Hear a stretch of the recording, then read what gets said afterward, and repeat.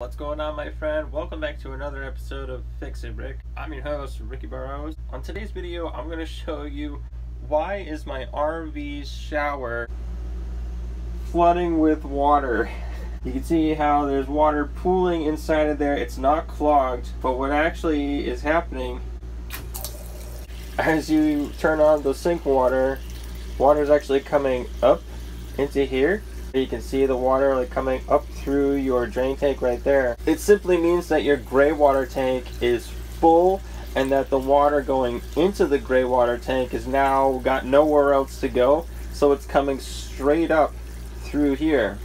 So let's fix it. Alright, so we're out here and I can clearly see that there's some water dripping down right in here.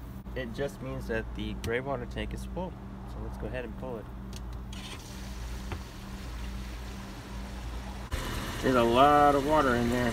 It looks like that's about it. So we're gonna go ahead and push that gray water tank down. We're gonna close that up. Let's go look inside. Alright, so we are back inside and you can see that there's a little bit of residue, but there's no water. Like it was filling up. It was filling up. Okay, so we got our water on.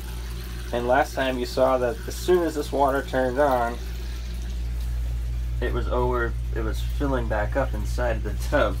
Right now it's not. This is just all the water residue from before.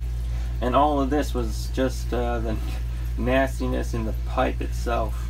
So that's pretty much it. There's nothing to worry about. You don't have a real problem. It's just the tank was overflowing and you just needed to dump it. My name is Ricky Burrows. Thank you so much for watching Fix It Rick.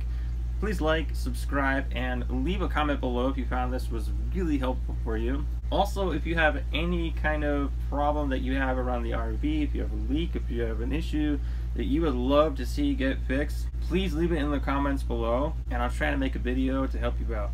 Again, thank you for watching Fix It Rick, and always remember that Jesus loves you, and only He can solve your biggest problem.